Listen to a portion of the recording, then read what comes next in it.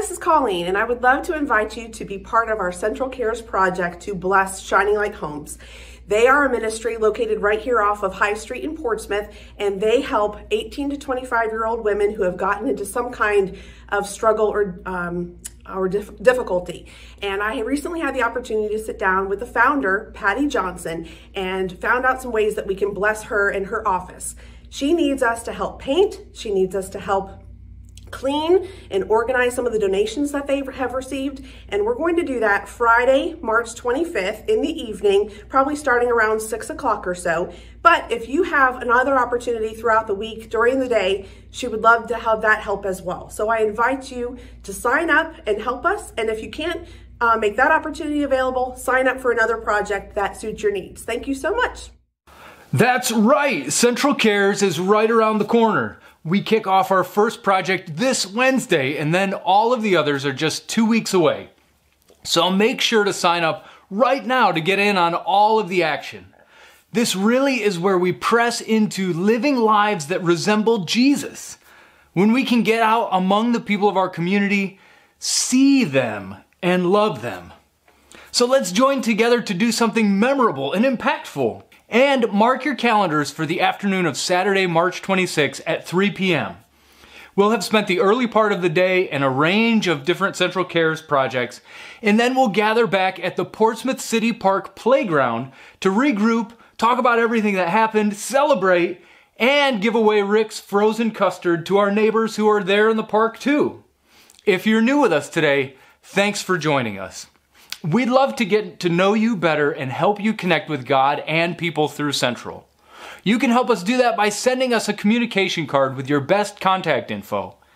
If you provide an email address, then we'll send you our weekly email that covers the big things that are happening in our community. And you can also use the communication card to ask us to pray about something for you. The electronic communication card is at discovercentral.info. Well, today is the first Sunday of our Missions Month, and throughout the month, we'll bring you updates from several of our missionaries.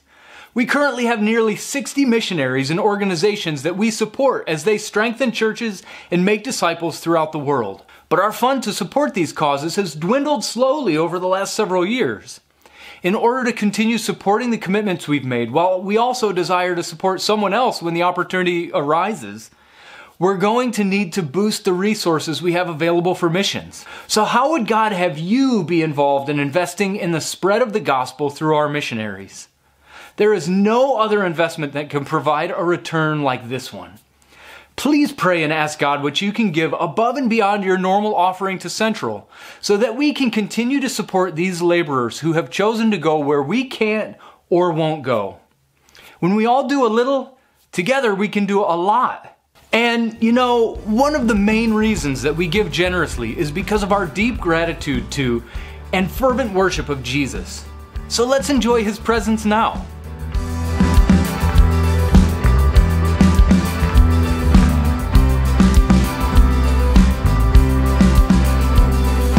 Come all you weary, come all you thirsty, come to the well that never runs dry. Drink of the water, come and thirst no more. Come on.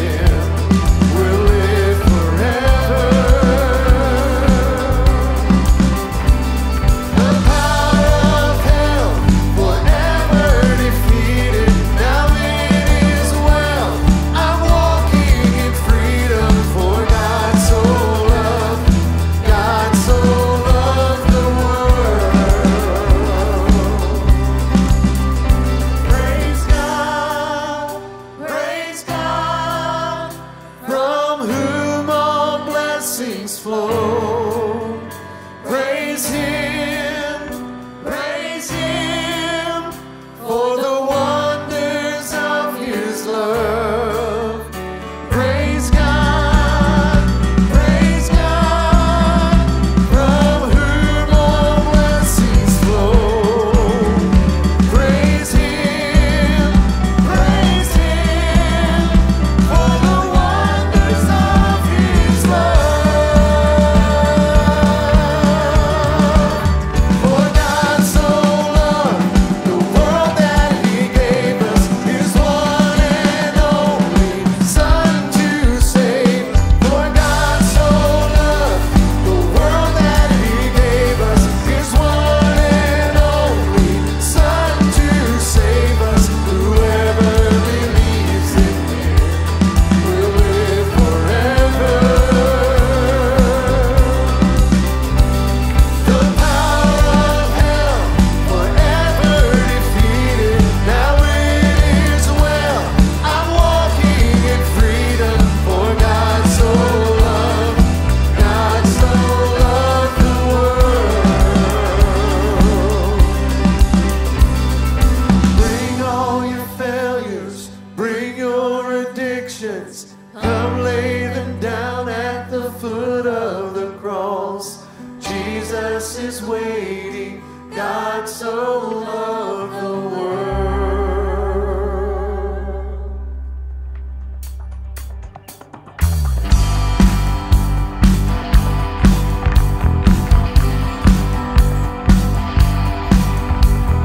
Praise is rising, eyes are turning to you. We turn to you.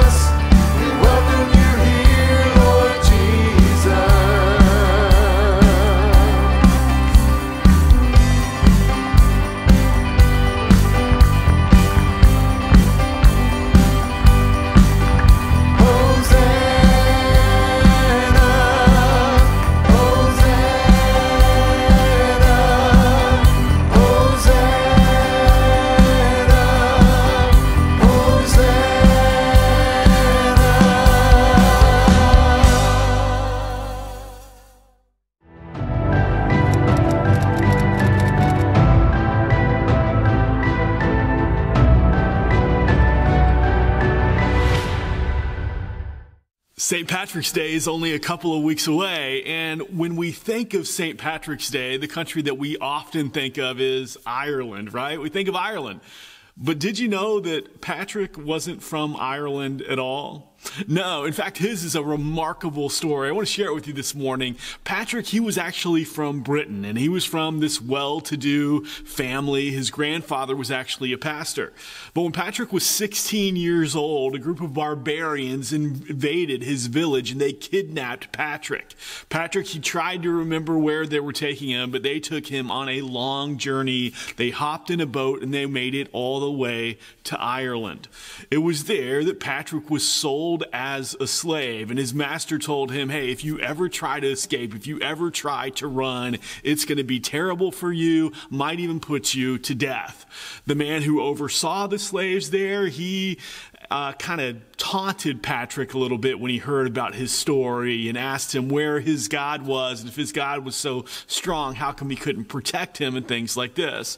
Well, it was through those taunts that Patrick actually began to pray and to seek this God that he had always turned away from. That God was always his parents' God, his grandfather's God, but it was never his. Well, through this experience, he began to pray to the point where the other slaves called him Holy Boy. Well, for 6 long, difficult, hard years, Patrick was a slave, but as he was praying, he began to have these dreams of God leading him to freedom. And then one night, 6 years later, when Patrick was 22, he had this dream of God leading him to freedom, telling him to get up right now and go. And so that's exactly what Patrick did. He got up in the middle of the night and he escaped. He made sure not to take any of the main roads. He went through thick brush and all kinds of difficult terrain. And eventually he made it to the port. And while he was at the port, he stood at a distance and he just surveyed the captains and the different ships and everything, until he finally spotted one he thought he could talk to. And he approached this captain and he asked the captain, hey, can I work for my safe passage back to Britain? At first, the captain said no, and then some of the other guys said, hey, we actually are down some hands. We could really use the help. And so the captain called him back and said, yeah, come on board. That's exactly what Patrick did. He got on board. He worked for his passage, made it back to Britain, and made it to his house. Over 6 years later, he finally returned home. And he told his family about all his experiences, and most importantly, he told his family about his newfound faith, a faith that was his family's but was never his own. Now it was his own. And as he's telling them this, he's continuing to pray. Well, 2 years later, 2 years after being home in Britain, he felt that God was telling him to get up and go again, to go back to Ireland. And that's exactly what Patrick did. He went back to Ireland as a missionary, the first missionary to Ireland in 432 AD. And when he was there, he planted churches, he established schools and training grounds for pastors. He discipled many Irish people until he died 29 years later. That's the incredible story of Patrick. Now, if you were Patrick, would you have wanted to go back to that place? I mean, back to that place where you were sold into slavery and treated so horribly. Would you ever want to go back there? And if you did, how would you start that conversation? How would that conversation begin to take shape? You know, that's the question we often deal with, isn't it? How do we start a conversation? It doesn't matter what the conversation is. When you're starting a conversation with somebody, how does it begin? And so, you know, you go into an interview, you only have one chance to make a first impression. What are your first words going to be? What are your first phrases? How do you start the conversation? There's a young guy, he sees a young lady, he wants to make a good first impression, but he has to, how do I start this conversation? How do I approach her? What do I say? What word should I use? How do you start the question? How do you start the conversation? How do you start a conversation with God? What questions would you ask him? What things would you want to tell him? You know, this morning we're starting a new conversation, a new series. It's a series that will take us all the way up till Easter, because this is Missions Month for us here at Central. And so we're looking at different missionaries and looking at our missionary calling.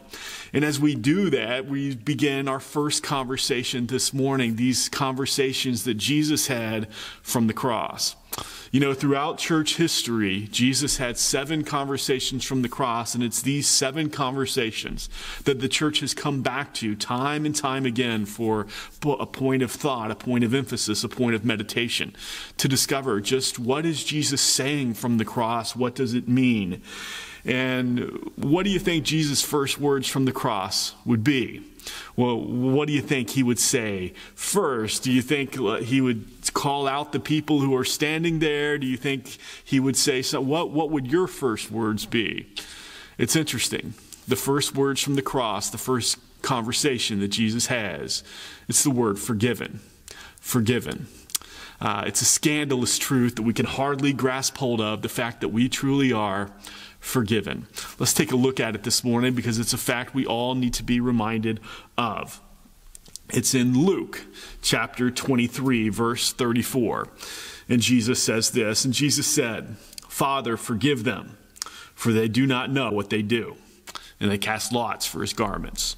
"Father, forgive them, for they do not know what they do." We're launching into this series, the series of 7 words, 7 conversations, 7 statements that Jesus made from the cross. Many of these statements, many of these conversation starters, you're going to know them by heart if you go through this series with us. And one of the things you should know is 7 is the number of perfection in the Bible. It's often used when things are just right. 4 corners of the earth, 3 persons of the Trinity, 7. It's this summary of all of earth and all of heaven. It's this perfect number. And in 7 conversations, Jesus is going to say everything that needs to be said from the cross. And he is speaking from the cross. It was a brutal way to die, you know. It was the most brutal, dehumanizing, humiliating way to die. So much so that it was actually against the law to crucify a Roman citizen. It was too horrific for them, so you wouldn't do that to them. Maybe you remember Paul, when Paul was in jail, in the Philippian jail in Philippi.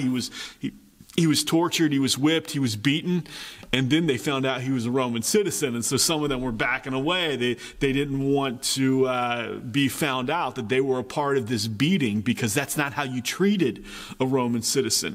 And crucifixion, well, that was reserved for the worst of the worst non-Romans. It was the way that the Roman government would tell you and anybody watching, hey, you cross this line, you come up against Rome, you challenge Rome, and you just watch and see what will happen to you.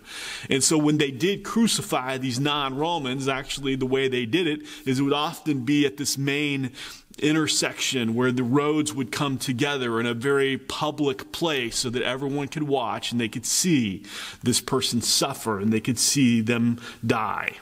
Now, the enemies of Jesus, they had been plotting his death for a long time. How were they going to arrest him? How were they going to capture him? How would they be done away with him? And so you see the political leaders, the religious leaders coming against him and trying to trap him in his words, and the crowds preventing them from getting to him at times. And they tried on several occasions, but they couldn't get him. He's just too wise. He's able to outsmart him. But thanks to the betrayal of Judas Iscariot, one of the 12, they found Jesus alone on the Mount of Olives in the middle of the night, and they got him. It was dark. Nobody knew what was going on, and quickly they parade Jesus from one place to the next place. It was this kangaroo court, from religious leaders to political leaders. They each wanted to get this over with as fast as possible, and at the same time, none of them really wanted their fingerprints on what was about to happen. And so it took less than a day for this kangaroo court to pronounce Jesus guilty. And then his slow, agonizing, horrific death would begin. He was turned over to the Roman soldiers, the Roman authorities, and he was tortured. They would blindfold him, and then they would whip him, and they would taunt him. Hey, Jesus, do you know who's whipping you now? Or you're so smart, right? Who is the one giving you this beating? And they would mock him. Oh, prophet, just tell us who hit you. Then they would grab the hair of his beard by the fistful and rip it from his face. They would weave branches of thorns together and shove it down into his head, making this pretend crown so that it dug into his flesh. They beat him with a cat of nine tails. The cat of nine tails was a Roman whip, and the fringes of the whip were embedded with pieces of sharp glass and sharp stone, so that when the whip would hit against the person, it would claw into their flesh, and when the soldier would snap his wrist back, it would peel off chunks of flesh with each flick of the wrist. It was said that 40 lashes was enough to kill a man, so the Roman soldiers would often give 39. They put on Jesus' bare back the crossbeam that he would be crucified on, and they tried to make him carry it all the way up the hill to the point of his place of execution. But from the torture, from the exhaustion of the day, from the loss of blood, from dehydration, from everything that was going on, Jesus' body couldn't handle it. It just collapsed. A man from the crowd was forced to come out and to carry the crossbeam the rest of the way up. Jesus, he was dragged along up the hill. The soldiers, they took what amounted to railroad spikes and they drove them through his wrists. They placed his feet one on top of another, and they drove another spike right through his ankles, nailing him to the cross.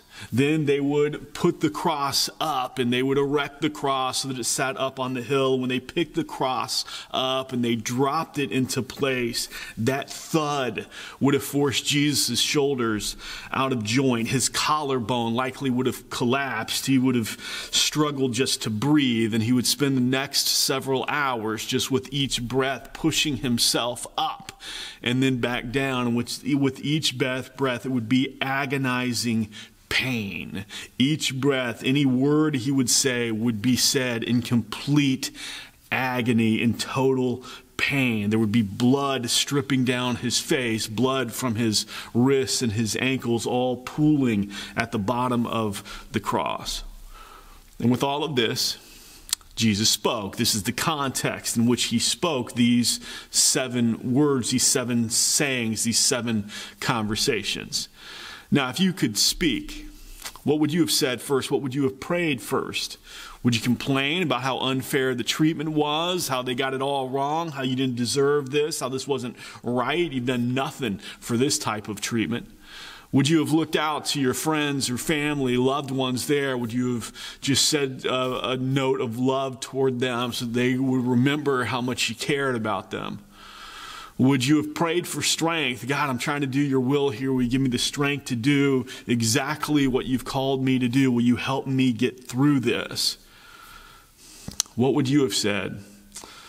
You know, none of those things are the way that Jesus began the conversation. The first thing Jesus prayed, when Jesus looked out and he saw the Roman soldiers who had done all this to him, when he heard the voices of the religious leaders who had put this farce of a trial together and come up with this crazy legal prosecution, when he looked out and he saw the tears of his friends and those who dared to stay close and defend him, what does Jesus say? He talks to his Father, and it's a very intimate, quiet conversation. And he says, Dad, here's my request. Here's what I'm asking you to do. Will you forgive them?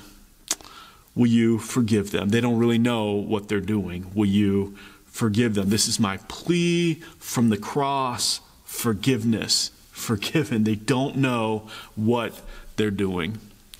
See, understand this. Even in moments when you don't know what you've done, Jesus' first word to you is forgiven. That's his first word, even when you don't realize it. And in that horror, when you do understand exactly what you've done and the wrong choices you've made and just how wrong it is, Jesus' words to you then are the same. It's forgiven. It's the first word of the conversation. It's where the conversation begins. It's that place where you and I, we can't say anything. We can't do anything to try to earn any type of forgiveness. Why? Jesus has to do it, and he's done it all for us. You are forgiven. He says this before they repent. He says this before there's any confession, when the Roman soldiers are still in the middle of this whole crucifixion, when the religious leaders are all chuckling together that they finally got him, before they understood and realized just what they have done. It's where the conversation starts. It starts with forgiveness. And we simply have to experience God's forgiveness. We experience God's forgiveness. That's really our job. Now, you remember the story of the lost son, the prodigal son? You remember how that one goes? You remember the lost son, he goes up to his dad and he basically tells his dad, hey dad, you're dead to me. Can I go ahead and have my inheritance now? And the father, he allows the son to make that choice and he says, all right, here's the money. And so the son goes and he squanders all his wealth in all this wild living. He ends up with the pigs. And for a Jewish guy to end up with the pigs, you know things have gone terribly wrong. And so while he's in the pigsty eating what the pigs are eating, he's thinking to himself, you know what? Even my dad's servants have it better than this. And so he decides he's going to come home. And as he's on his way home, he's memorizing this speech and he's rehearsing it in his mind over and over and over again. When I get there, I'm going to tell my dad, Dad, I know I've sinned against you. I've sinned against heaven. Will you just make me like one of your servants? Well, as he's saying this speech over and over and over in his mind, you remember what happens? As he approaches, the father has been scanning that horizon day after day, day after day, day after day, hoping that one day his son will emerge. And here comes that familiar figure. Oh, maybe he looks a little more hunched over now, but there he is, and the father knows it. The father sees the son. And we miss just the hilarity of this situation and the cultural implications of it and what's going on here, because it's a little different for our society. In our society, in that society, in that culture, men never ran anywhere. They wore these men of standing. They wore these nice, long, dignified robes, and you did not run. You especially did not run to a son who said, hey, Dad, you're dead to me. No, what you did to a son like that was turn your back to him. But this is not what the father does. The father, he gathers up his robes, carries them, and sprints toward his son. And before his son can even get a word out, the father embraces the son. He hugs him. He kisses him. And then the son tries to go through his speech. Father, I've sinned against you. I've sinned against heaven. Just make me like one of your servants. And do you remember what the father said to the son? He didn't say anything at all. He didn't even address that. No, he calls his servants over. He says, hey, servants, prepare a banquet. I need you to bring a royal robe, put it on my son. Bring the signet ring so I can put it on his finger, put some sandals on his feet. Why? Because this son of mine who was lost is found. The son who is dead is alive. See, understanding the story? The father, he'd forgiven his son a long time ago. Long before the son ever made the first step in the journey to return home, the father had already forgiven the son. What did the son have to do? He just had to experience the forgiveness that the father was already offering. The experience that the father had already extended. And you know, the same thing's true for me and you. Before we ever make a move to the father, forgiveness has already been extended. The question is whether or not we're going to experience that forgiveness. You know, many of the soldiers, many of the religious leaders, they were forgiven, but they never experienced that forgiveness. And so what happens is they remain trapped in their sin. And you know what that's like. Because we all know people who are trapped in their sin. Maybe you have a lost son, a prodigal son or daughter who's kind of ran away. They're doing their own things. They've strained all the relationships. They're engaged in all this wild living, doing whatever it is they want to do, separated from their family. And you as a parent, you're aching, you're hurting, but you've already forgiven them. Forgiveness has already been extended, but they're not experiencing it yet.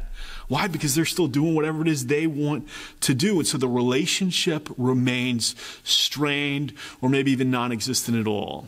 Maybe you've been in a marriage like that, where there's been some argument, something, and there's been this blow up, and now there's a separation, there's not speaking, they're not on good terms, the marriage is not in a good trajectory. And so what happens, maybe one spouse is offering forgiveness and say, hey, let's just, I forgive you, let's make this happen. But the other one is still living in denial or making excuses or just ignoring the whole thing, doing whatever they want. And so the relationship remains unhealed. See, forgiveness is offered before repentance or confession ever takes place. Now, and to enjoy that forgiveness, you have to go to the person you've wronged. And that's part of what repentance is you go to the person you've wronged. You got to go to your spouse. You got to go to your parents. You have to go to your children. You have to go to your friends, whoever it is. Whoever you've wronged, you have to go to that person. And it's the same way with God. In order to enjoy the forgiveness that he's offering, you have to go to God and you have to acknowledge your sin.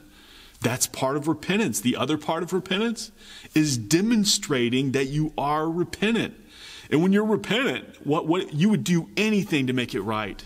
You know, when you've really wronged someone, you would do anything to make it right. And you get this principle of restitution throughout the scriptures. It shows up in Exodus and Leviticus, the New Testament, you see it in Matthew and elsewhere. You go to the person that you've wronged. And as much as you can, you try to make things right. And in making things right and trying to earn that restitution, it's not that you're earning forgiveness. You're simply demonstrating that you truly are repentant, that you really feel bad about your sin and how you've wronged this person. You know, the same thing's true with God. When we're repentant, when we really feel bad about how we've sinned against God, we turn to him, we go to him, and then this change of mind results in this change of action where we're now saying, okay, God, now I give my life to you. What are you calling me to do? This is what repentance results in. Repentance always results in actions. Your actions don't earn forgiveness. They simply demonstrate that you are repentant. And so that becomes the question. Do your actions demonstrate repentance? Do your actions demonstrate repentance? Because it's real easy to say, I'm sorry, and then continuing to live life however it is you want to live. No, to do the hard work of repentance, to say, I'm sorry, whatever it takes, I'm going to make things right. But when you do that hard work, this beautiful thing happens. It results in deeper relationships. There's this peace of mind. There's this peace of heart. There's this joy, even in hard circumstance. It's the work of repentance that actually produces the fruit that we all want. And you know, that's interesting because that's exactly what John the Baptizer says as he's leading people to follow Jesus. He says, produce fruit in keeping with repentance. That how do I know you're repentant? Well, you're doing actions that produce fruit that demonstrate repentance. The word repentance, the Greek word for it is metanoia. Metanoia, what that means is a change of mind that results in a change of action so that everything is congruent, that everything lines up. For instance, let's kind of walk through this a little bit with Peter. You remember Peter right before the cross? He sins, right? He denies Christ 3 times. I don't know the man. I don't know the man. I don't blankety blank know the man. Now, he's restored. He's repentant by that charcoal fire. Again, Jesus comes to him, and Peter, he's repentant. And how do we know he's repentant? Because he does the work that demonstrates his repentance. I mean, he goes and he lives as a missionary and he plants churches and he makes disciples and ultimately he dies for the cause of Christ. I mean, he demonstrates his allegiance, doing whatever it takes to follow Christ. Now, if Peter simply would have said, hey, I'm sorry, but he wouldn't have demonstrated any of that work. If he had just gone on, just living however it is he wanted to live, what good would that repentance have been? Nothing. How would anyone have known he was repentant? No one could have known. Why? It would have produced nothing. And that's never the point of repentance. Repentance always produces something. It produces a depth of relationship. It produces peace. It produces joy. It produces the fruit that we all want. Now, when we think of repentance, oftentimes we think of stopping a behavior. But when the Bible speaks of repentance, it's always stopping one behavior while at the same time starting something else. And that's why John the Baptizer's message is produce fruit in keeping with repentance. Okay, you're sorry, that's great, you're stopping this, but now you're developing this action that produces some fruit. It's the whole idea that we see in Ephesians, that you put off something and you put on something else. Why? Because now you have this, you are a new creation. You're thinking differently. You're living differently. And you see it all over the place in Scripture. I want to give you a few examples. Therefore, having put aside all falsehood, let each of you speak truthfully with his neighbor. Okay, I'm putting aside any kind of lies, anything like that. I'm putting aside all falsehood. And now how am I going to speak? What am I putting on? How does this repentance change? Well, now I'm going to speak truthfully. Let the thief no longer steal, but let him labor doing honest work with his hands. Okay, you're no longer stealing. I'm putting off that behavior because I'm repentant. But at the same time, I'm putting on this new behavior of working hard, doing labor with my hands. Let no corrupt talk come out of your mouth, but only that which is building up, which gives grace to all who hear. Okay, I'm not going to speak this way. I'm not going to tear down. I'm repentant, so I'm not doing that anymore. What am I going to do? Well, now I'm going to speak, and I'm going to use words that build up, that encourage, that give grace to all who hear. Let all bitterness, malice, slander, and wrath be put away with you. Be kind to one another, tender-hearted, forgiving others just as Christ forgave you. Again, I'm putting off all this bitterness, all this malice, all this slander, all these kind of wrong attitudes, wrong behaviors because I'm repentant. But at the same time, I'm putting on something else. Now I'm behaving in a different way. I'm loving each other. I'm tenderhearted, and I'm forgiving others just as Christ forgave me. Now, how did Christ forgive us? That takes us back to the cross, doesn't it? And we see that here in this first conversation on the cross, that while we were still enemies of God, Jesus' first words to us are forgiven. He paid the price so that all who are willing to experience his forgiveness, we get to escape the penalty of sin, and we put away all the bitterness. Now we offer that same type of forgiveness to others. Even before the person comes to us and confesses, even before they repent, even before they understand how they hurt us, our first words ought to be forgiven. How does this happen? How do we live like that? Why? Because we're forgiven. And there's this change of mind that takes place. The Bible talks about us renewing our mind.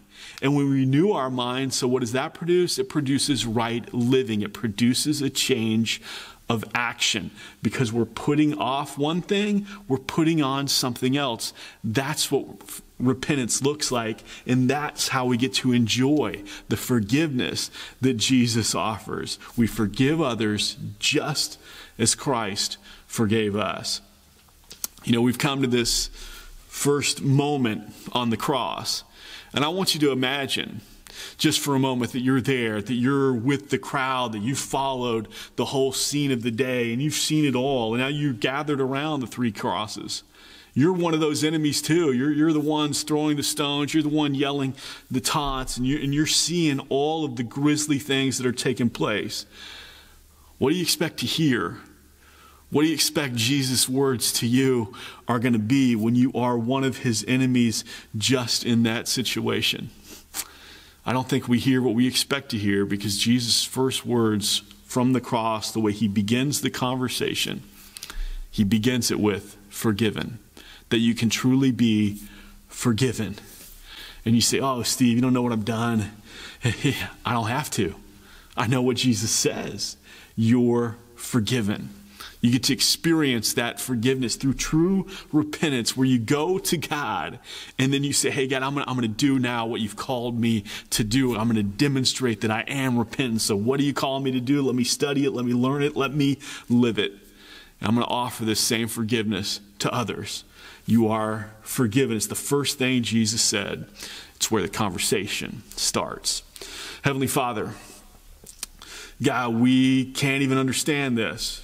That while we were your enemies, while we would have been right there with the political leaders and the Roman soldiers and the religious leaders of the day taunting you, throwing rocks at you, and that's what we've done essentially with our lives in our sin before we had a relationship with you, that even in that moment, your first words to us are forgiven. Before we understand, before we realize, you say forgiven. God, help us to walk in that reality. Help us just to grasp hold of that.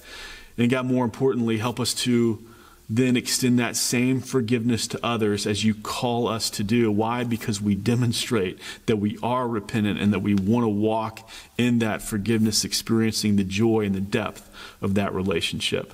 To do that, we need your help because we're not people like that. So we ask this by the power of your Holy Spirit and the grace of your Son, Jesus Christ. Amen.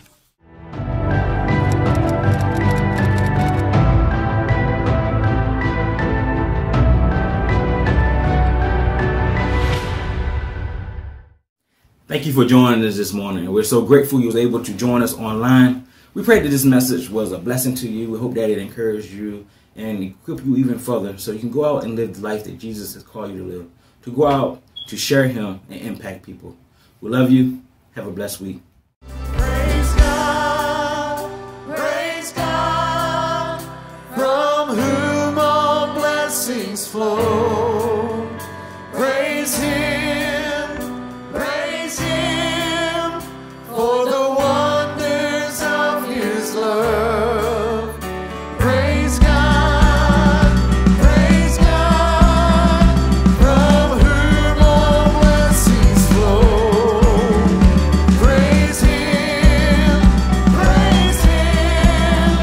for the wonders of His love. For God so loved the world that He gave us His one and only Son to save. For God so loved the world that He gave us His one and only Son to save us. Whoever believes in Him will live forever. The power of hell forever defeated. Now it is well. I'm walking in freedom. For God so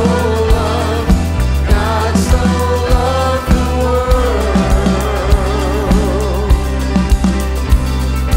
Bring all your failures, bring your addictions. Come lay